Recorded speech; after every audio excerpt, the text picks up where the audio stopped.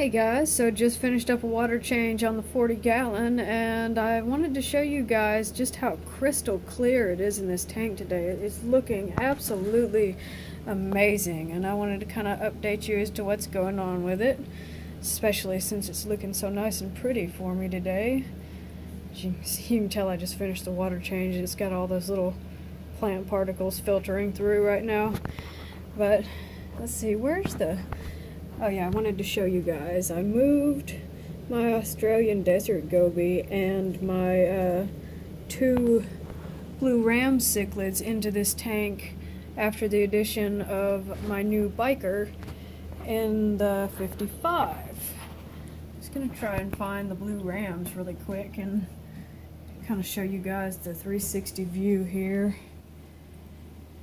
Let's see. Where'd they go? Oh, there's one right there. He's like, hey, don't film me, man.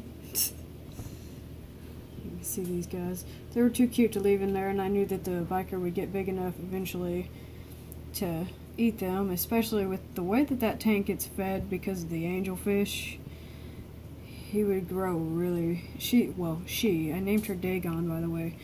She's going to grow really quickly in that tank, so since these guys aren't going to get too much bigger than this right here, I figured I'd move them in and go ahead and get my goby out of there as well before the monster gets to size. Put him in here with his little tiny brethren. These guys are so adorable. Love them. Anyway, hope everyone is having a great day, and Prissy and I wish you a lovely evening.